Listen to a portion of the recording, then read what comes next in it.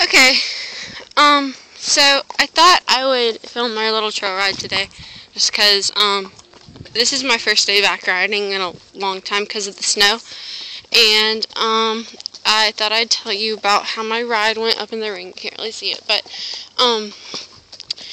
we warmed up in the dressage ring, walk, trot, canter. He did really, really good. We went to do some jumping, and I just lost. It wasn't his fault.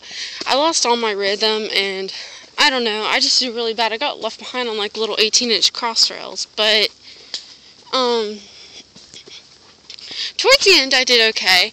We did a little course where on one side of the ring there was some trot poles set up, and on the other side there was 2 cross rails on a line. So we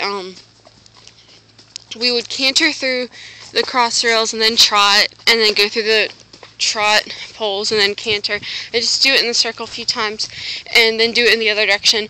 And I felt like I started to get my rhythm back, and Phantom was really wild today, but I don't blame him. You know, it's been a while since he's had to do any work, so I was pleased with the beginning of the ride, and I was pleased with the end, and I felt like we got a little better. I have a lesson tomorrow, so I think my trainer will help me get back into it.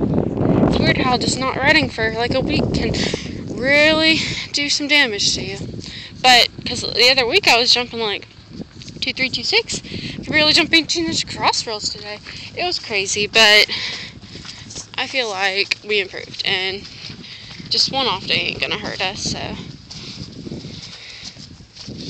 Phantom almost spooked up at that truck up there. I can't really see it, but yeah. So